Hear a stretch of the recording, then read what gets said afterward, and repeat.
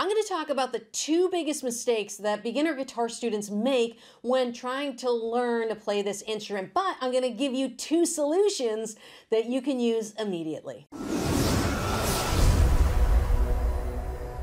Hey guitar enthusiasts, for those of you who don't know me, my name is Bateman, and here on this channel I help you make guitar finally make sense so that you can have more fun playing your instrument. Now, one of the biggest mistakes that I see many guitar students suffer from is perfectionism. Wanting this guitar to sound amazing from the get-go. And I just want to be honest with you guys, that's not going to happen for a little while. For example, most students, when they're learning chords, maybe they sound like this in the beginning. You're kind of familiar with that muted sound and you're trying to do everything that you possibly can. You've probably tried 20 different techniques, and no matter what you do, you can't get the chords to sound right. And I just want you to accept right now that most of your chords are going to sound like crap for at least 6 to 9 months. Now, if they're sounding bad after that point, it could be your guitar. There could be that you're learning on a beginner guitar and maybe it's not set up properly and it's hard to play.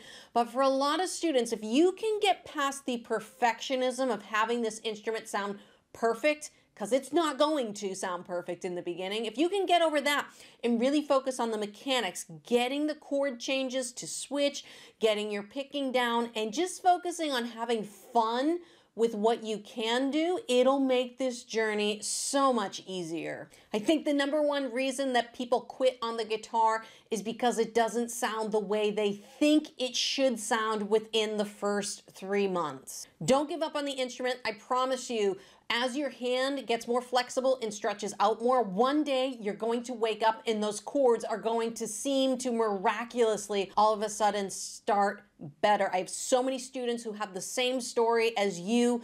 Give it time, be patient, and don't expect things to be perfect. Now for the second issue, let me start off by asking you a question. Do you think it's easier to remember a password that is 12 digits long versus a password that is 4 digits long? Well, if you said that it was easier to remember a password that's 4 digits long, well, guess what? You are correct, but constantly I see so many beginner guitar students, they get a printout with a bunch of chords on it and they start trying to learn 10, 12, 20, 30 chords all at the same time. If you have a chord sheet printout with a bunch of chords, I would recommend doing this. With my students, we focus on 4 chords at a time. Why 4 chords? Because a lot of songs, believe it or not, are made up of 3 and 4 chords. And oftentimes they're made up of the same 3 and 4 chords. So if you can get good at just 4 chords, then you are going to be much better at the guitar and start having fun a lot faster than you would if you were trying to learn 12, 15, or 20 chords all at the same time. So Lauren, what are the 4 chords that I should be learning? Well, the ones I like to teach my students are the E minor chord, the easy C chord, the easy G chord, and the easy D chord. Now, why do I like teaching these chords? If you can see from the diagrams, they only use 2 fingers, right? And it's a lot easier to move 1 or 2 fingers versus 3 fingers. So I know a lot of you guys are saying, Lauren, I see you're making an E minor chord with your 1st and 2nd fingers. Well, my guitar teacher, or I watched another video on YouTube, and they told me to do it with the 2nd and 3rd fingers. And that's totally a good method to play an E minor chord. I use it myself, but when I teach beginner students who are just learning guitar, I want to show you why. Let's take a look at the fretting hand here with the E minor chord. If I use the 1st and 2nd fingers to go to my easy C chord, all I have to do is lift up my 1st finger and move it down in place, okay? I just have to move 1 finger to go back and forth between those 2 chords, right? Okay, let's take a look at my easy G chord that I teach students. From E minor, we just have to pivot our 2nd finger up and down to get between the 2 chords. Let's see if we do the E minor with the 2nd and 3rd fingers. I have to now move this finger down and move this finger, or to go to a G chord, I have to, I mean, if you play it this way, that's fine, but you still have to move all your fingers.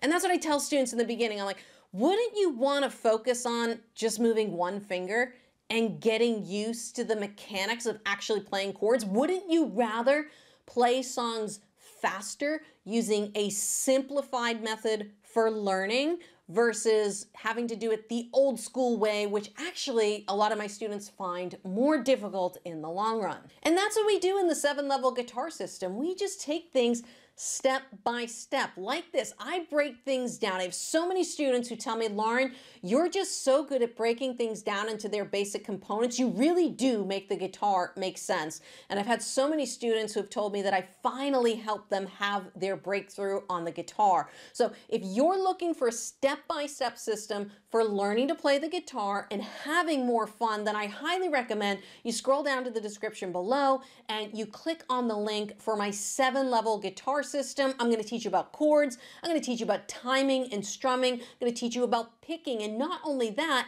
I'm going to recommend to you which of my song lessons on YouTube go along with what you're playing. This way, you know when you're on YouTube, you're watching videos that are exactly for your level. So if you're ready to start having more fun with your guitar today, scroll down and click on the link below to get started with the 7-level guitar system.